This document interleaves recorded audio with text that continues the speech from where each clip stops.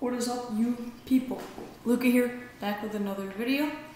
Today we're going to be talking about drop shotting.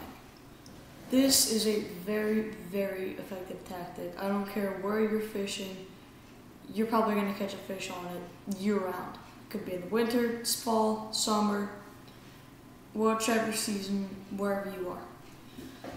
This tactic is, well, basically what a drop shot is you have your main line, a leader, your hook, and then a 8-inch piece of whichever pound test of line you want.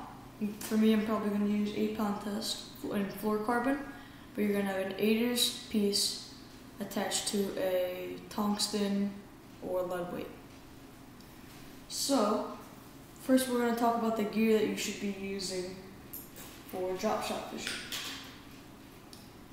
This is a fairly light rod. It's a 6'8" medium, or 6'8" medium light. Sorry about that. And the reel is a 3000 Shimano nasci with 15-pound braid to a 12-pound flourcarbon leader. I have about six or so feet of that. So let's talk about the drop shot itself. I'm going to put a picture in this video of a close-up of a drop shot. But just for instance, here's what it looks like fully rigged. See, now you have your worm and a hook and your lead or tungsten weight.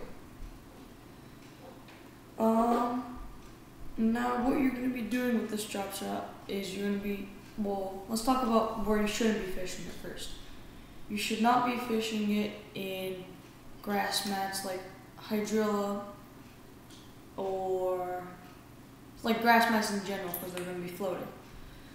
A, because your weight's not heavy enough and you should either be punching or flipping, and B, fish aren't going to see natural covers like this. They're going to look black and blue. Another thing about drop shots, you probably should be fishing it around clear water. You can obviously fish in dirty water, but I just have a natural worm on here, or soft plastic worm, sorry.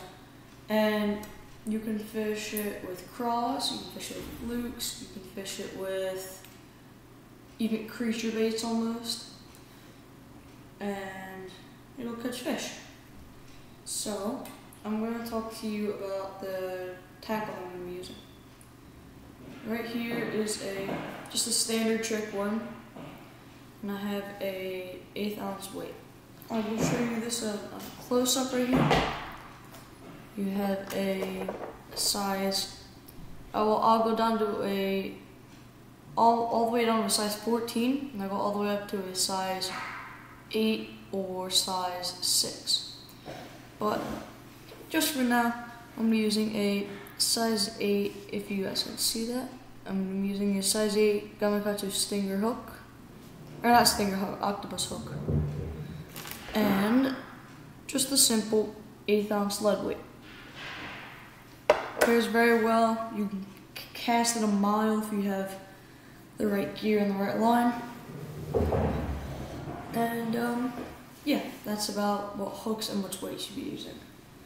Let's talk about the worm itself. This is just a standard old Bass Assassin lure, or Bass Assassin trick worm with a chartreuse tail. You guys can see that. Just chopped it. Yeah, it just has a chartreuse tail with a natural color body. And we'll talk about the ways you can rig this drop shot. Like I said, you can fish this all year round and it will catch you fish. But you have to rig it properly, or else you will not hook into the fish that you want.